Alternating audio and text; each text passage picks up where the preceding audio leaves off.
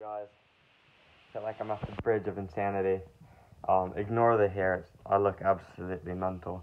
But uh, I don't know, bro. I just lost like in a chess game like 3 times in a row, 4 times in a row. So mad about that.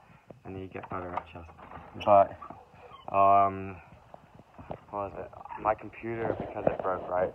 And they can't fix it. They can. It'll cost $600 to fix the computer. I don't have $600. So I have to work for a lot bit. Or they recommend just me getting a new computer because the one I have is outdated. But that might just be a sales thing to get more sales. But yeah, tomorrow I'm gonna clean someone's roof for some money. And yeah, I'm still able to work on my mom's computer. So that's where I'm gonna be working for the time being.